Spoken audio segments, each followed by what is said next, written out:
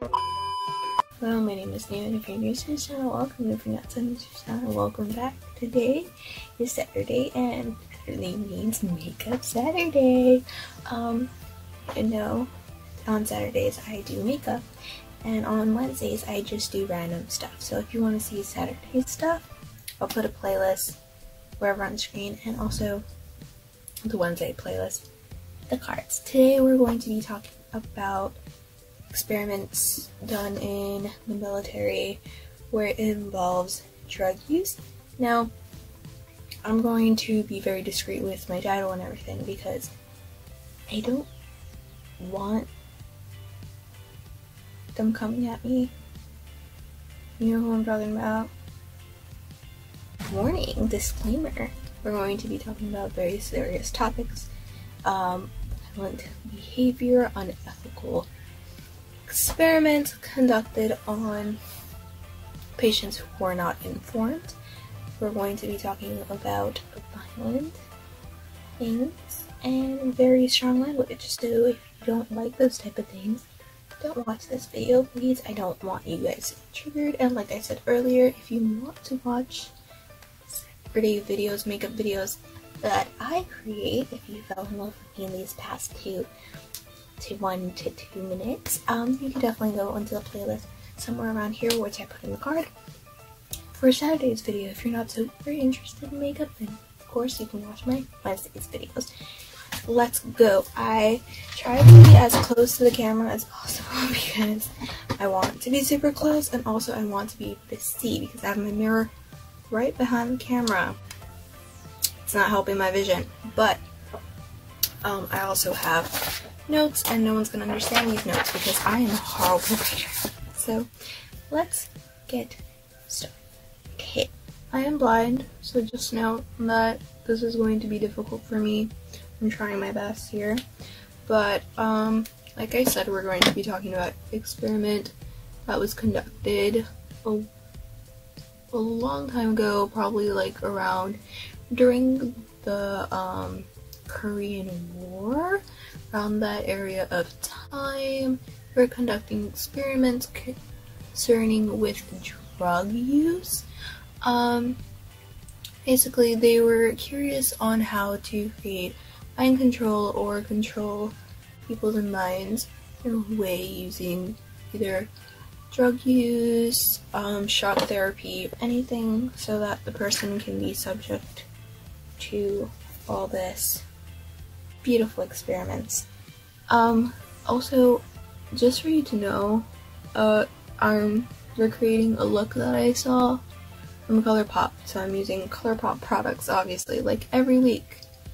That's great. Also, I can't see, so I'm probably gonna be using these palette stuff. So, that's the story. So, during the time of the Korean War, the CIA was very concerned with the fact that the Soviet were able to do things such as mind control, because of course they felt that they were probably more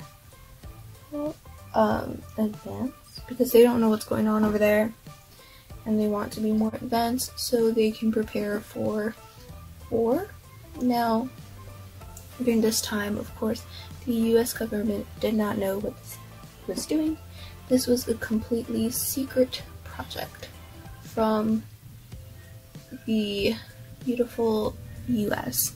Now, because of this, they were receiving funding, but they had to figure out a way to do these experiments without bringing in the government, without the government absolutely knowing what was going on.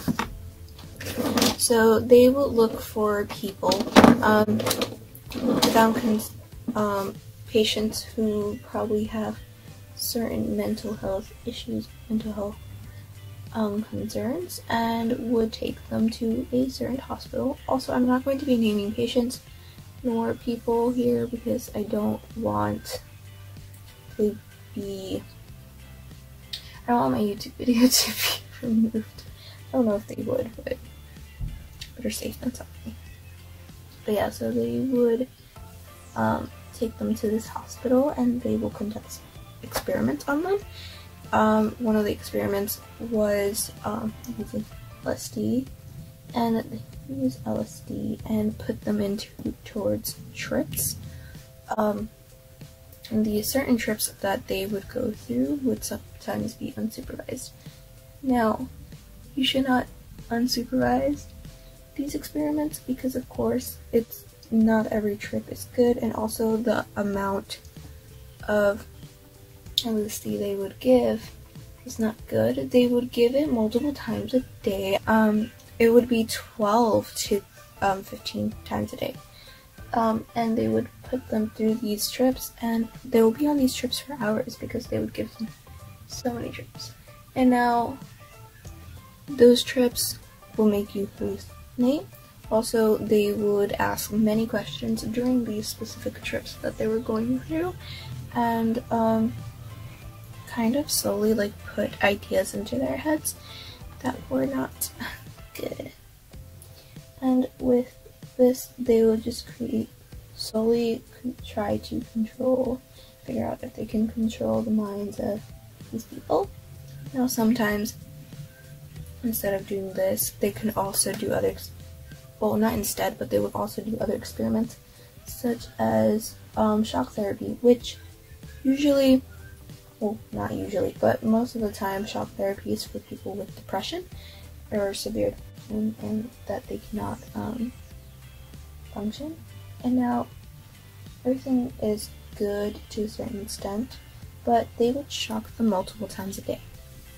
So instead of shocking them for once every 3 weeks, they will shock them multiple times a day, so 2-3 times a day until they become vegetables. A lot of different concoctions of different drugs, and they would make them sleep, and while they're asleep they would do this shock therapy. Now, they would do it until they have no recollection of anything themselves, not even recollection of them knowing how to use the bathroom properly. And then they would put a tape recording over and over again while they're asleep for hours to see if they can put input into their brains as they're asleep. Now, most of the time they do not remember. Well, some of the cases that they were talking about were they would not remember what was being said into their head repeatedly and repeatedly. They would not remember any of that, and but they do know what they were going through, and they would just continue doing this, and most of them did not recover. After all that, they did not recover anything that was done to them. This will be called depattering, and they're basically trying to keep them asleep. They're trying to make sure that they're removing all memory, and a lot of the times these people would not remember anything that was happening to them during this time. They had no recollection of any of this that was going on to them, so they didn't remember. And the big problem about this is that they didn't have informed consent, so they did not consent to any of this. They just thought they were getting treatment for the mental health issues that they probably came there for. There was one case that they could not sleep ever again after that. They had to get treatment for sleeping. The psycho repeating would be the repetition of audio during their sleep. Now, they would do this for a month. One of them said it was about 23 days that they were doing this to them, and it's to figure out if there's a way to fix a behavior onto a person. Sometimes they would say, oh hey, be more assertive. It's one of the examples that they gave in the video that I was watching. I'll link the video below for you to see, and I'll also find more articles for you guys to read if you would like to read some of those articles to figure out to see like what was going on. But yeah, they would do that, and they stopped. Supposedly they stopped during 1965, but of course they say it stopped, so we would have to take that as with a grain of salt. We would have to take that as information, because allegedly they're probably still doing it. I don't know, but it's claimed unethical because there's some consent, and also you're shocking people. So they're also saying that how can a mentally ill person consent to this, and that is a controversial topic as to when do you know it's not able to be informed consent. Now, as the doctor suggests, that a lot of patients, even with more severe cases of mental health issues, still know how to communicate and still know how to say yes or no to what they have. At the time, it was very difficult to understand mental health, and it still barely is. Not a lot of people understand the concept of mental health, and it's controversial to say a lot of these things of mental health and not understanding mental health. That's why it's good to do experiments, but which of the experiments would be ethical and what is ethical is the question. Now, of course, today we would not see these types of experiments made to these people, because obviously you're creating memory loss and they're not consenting to what's going on. Now, if you didn't know, and I probably didn't say this, they spent 25 years to $25 million in budget funding these projects, but of course the US didn't know, and to make sure that they continue not knowing, they went to Canada to continue a lot of these experiments. Now, these were Canadian patients in Montreal who were going to this hospital and being drugged. Now, one of these patients didn't even remember that they were with a family member, and they were with them for 3 months. So it was like, oh, we don't know what's going on, we're not rising this. And she was like, she remembers experience, she just doesn't remember that she's been with this one particular person the whole time. Of course, these people did not have any control of themselves. They had no control of what they were feeling, and they didn't understand anything they were going through. Now, obviously, it's been a few years. It's been since 1965, since the last time they've done experiment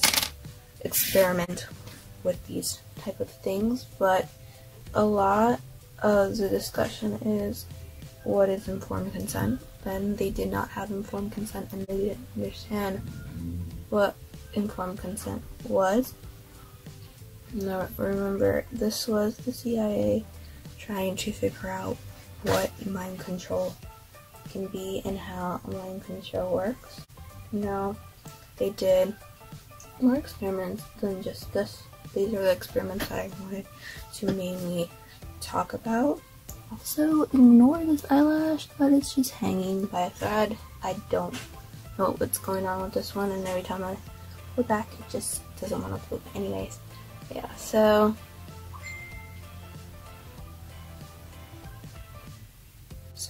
the main thing that I really wanted to talk about was what do we claim is unethical and what is ethical. At this time, that wasn't something that was really based and talked about.